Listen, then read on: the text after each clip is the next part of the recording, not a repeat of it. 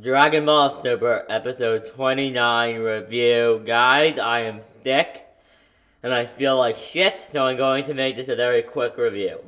To do this, I am only going to talk about my favorite parts of the episode. Now, the Vegeta and Bulma interaction in this, it was absolutely amazing.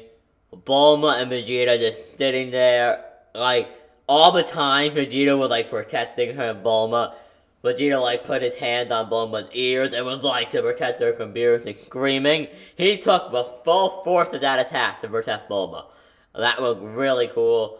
There was that other scene after he got him in Dragon Ball where Bulma stood up for Vegeta and was like, "Listen here, Beerus, that's not fair." And Beerus was like, "You all want to die, do you?" And Bulma was like, "No." And then she goes over, kisses him on the cheek, and it's like, "Good job." And then Vegeta freaks out. He's like, "Woman, what are you doing? Getting me to drop my guard like that?" It was very good stuff. There's a lot of other great interactions. There's also been scenes in this episode where Vegeta would bicker with her.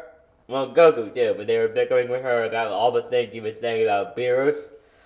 Like how Beerus was going to destroy the Earth. They were like, "No, Beerus won't just destroy the planet for no reason." It was so damn good. There was a lot of great interaction between them. We got our introduction to Type in this. Now, I had not read the Jaco manga. This may have blown you all away. I had not read it.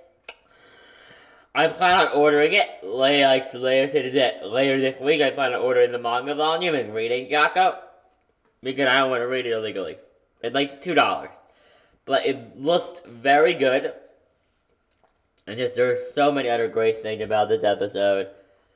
But all the interaction between Goku and Champa in the beginning, where Champa's like, "Here, catch," and Goku struggled to catch the egg because of the suit. We then get to see that they are vastly underestimating Goku and Vegeta, because Champa even said, "Those two bastards don't," or something like, "Those two bastards are way too weak to challenge me. Look, that guy with the crazy hair couldn't even catch the damn egg." So what he's pretty much saying is that Goku's weak because he can't catch the egg. But we all know Goku could have caught the egg. It was only because of the heavy battle suit that he did not.